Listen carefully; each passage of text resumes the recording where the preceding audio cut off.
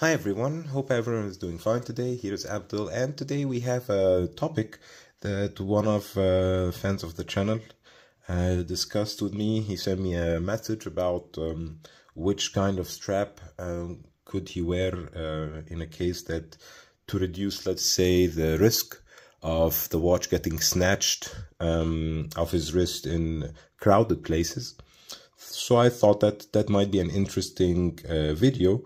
And I got out a range of straps options that I have to discuss them all. I have a couple of watches to show. And then I will tell you which one I think is my favorite, which one I think is, let's say, the most suitable for snatching, and which one I think is, let's say, more suitable for something else. By the way, sometimes if you're wearing a watch and there are several people that are trying to hurt you, the best solution would be just give them the watch. So in cases like somebody comes with a weapon or anything like this, your life is much more precious than a watch. You'd be able to buy it, so be sure to do that. I don't say that, let's say if somebody's snatching your watch on the run, you should just let him snatch it. But if you feel that you'll have some kind of bodily injury, I think it's worth to give your watch instead of any kind of injury. So talking about this, first option we'll talk about is this FKM rubber. Very supple, very nice to wear. Very easy to cut if you have a knife. So if somebody, which most of the time I see pictures of watches that had their straps cut by some kind of a hooks. So the thief of the watch tries to come in a crowded place, puts some hook without you feeling, and then just the hook cuts the strap. So this types of strap, so the FKM, the rubber, any kind of rubber, these will be the easiest or one of the easiest one to cut with a knife. For snatching just with the hand, it will be still strong, but definitely easier to cut with a knife. Second easiest to cut with a knife would be definitely the Paratrooper, the Perlon. These ones are fabric based ones, really easy to cut. So they would be also, I would say, even less secure than the rubber. So we put the first less secure and then the second secure. I would put also leather straps, even though they are a bit harder, but still in the same category as a rubber or FKM.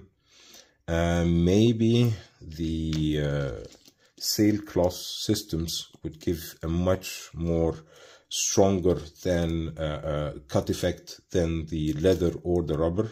So I would put the sailcloth options, let's say, after the rubber one. Like you could see, this rubber is different than this rubber. So if you have like an oyster flex strap type, you will have metal inside, so it will reinforce, so it will be much better than the rubber. I would say it would be even at the same level of a bracelet, but at the same time this one is not supplied with metal inside. And we have something like this, sailcloth with rubber and leather.